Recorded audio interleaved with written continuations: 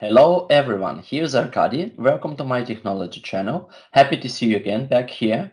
And first of all, I would like to thank you all for your comments, for your support, for your feedback, what I have received. I'm trying now to develop my channel and I came up to idea to start a couple of interviews with experts in different fields of surface engineering. This will be also shortly announced on my channel on LinkedIn and also on YouTube. So let's stay in touch and let's meet soon. First of experts introducing you some of sneak peeks to one of exciting surface engineering technologies. Today's video, I would like to introduce you a very basics about surface engineering, just to give you a feeling why it's important, where it's coming from, and what you can learn with it, and why are some technologies used to improve certain properties. Actually, if you think about our world, we every day interact with certain surfaces. There is always some contacts between bodies. If you drive a car, you have brake pads interacting with vertex. But if you look in these deeper details, actually the interaction happens always between the surface of one material with the surface of another material. And even with the best finishing of a surface, you can realize that your surface never looks as a straight line. It always has some roughness.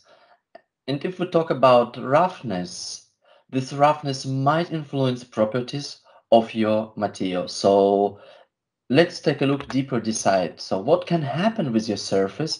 First of all, the main contact you have, it's a friction between two surfaces interacting with the other, which might result in a wear. I will have a separate video showing you a lot of information about different wear models and how you can fight with them, what properties do you require. But surface engineering is one of the main methods of importance, how you can improve lifetime of your components and also, let's say, decrease the wear.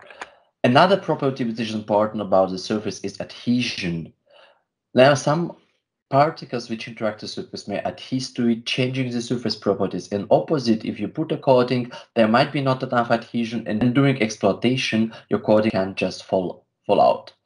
Another important property of a surface is thermal properties. If it's a thermal conductivity, for example, which is important in many fields of applications, even automotive, you also sometimes require electrical properties. If there's an isolation on the surface, an opposite where you really need to transfer the current through the surface in a defined direction.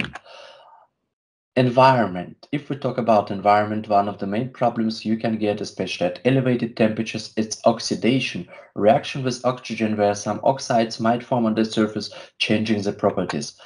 Or on opposite, it might be corrosion. And sometimes we do also require support and tolerances where you produce the part and you realize that you're outside the tolerances. In this case, you might need to change the surface and you might need to add additional material on opposite to remove certain material.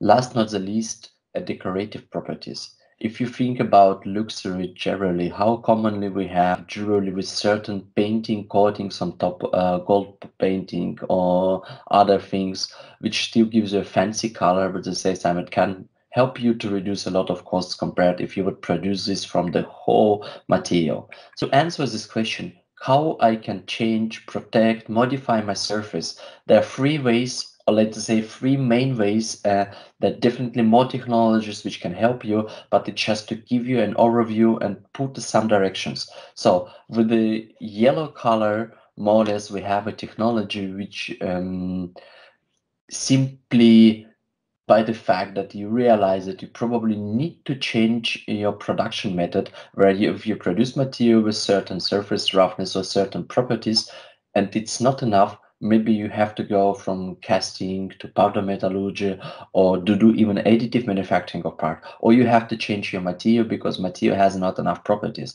The disadvantage here will be that you have to start from scratch again and you have to produce a full part which might be very expensive from a new material which might be even more expensive. And that's why the surface technologies occurred in the market which can help you to minimize the cost and change the properties only interacting with the surface of material. So we have two directions where we can split it. From one side, it's a surface modification by changing the surface properties without any addition of a new material. So it might be that you can harden the surface, changes the hardness. You can alloy the surface, changing the properties in terms like roughness, mechanical properties, corrosion resistance, or the opposite, you can nitride the surface. So basically, these are three main directions what you can do. There are a bunch of technologies used for that.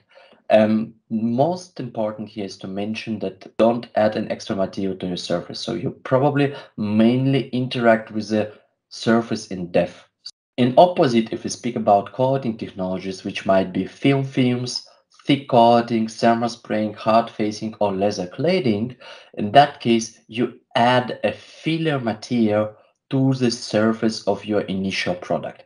So basically, you maintain the same product you had, but you add a material which might or will definitely have another properties to increase your oxidation resistance, to increase your corrosion resistance, wear resistance, or adjust tolerances. So basically, if we look on that more detailed and to going back to those surface mechanisms we studied with you before, we can split technologies in two directions. One of them surface modification with the nitride alloying, and as I mentioned before, you interact with the surface in a depth.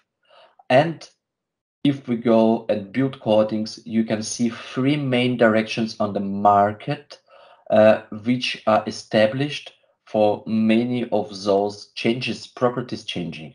Technologies for coatings can be splitted in directions of their thickness into substrate. So that's why you have films with all PVD, plasma vapor deposition, or chemical vapor deposition technologies. I will definitely invite an expert on that topic to give you more highlights about this. Most important, you see we interact in dimensions which are below a human hair size, which is between 60 to 80 microns, and you put coatings on top which are around 50 micron max, and they also go to sub micro scale directions, being already 100 nanometers in height on the thickness. So another technology group I would say is related to thermal spray processes, and in this case you actually do interact with the surface also, but it's a cold process. In which time the cold process, you keep the substrate cold, you just accelerate certain particles to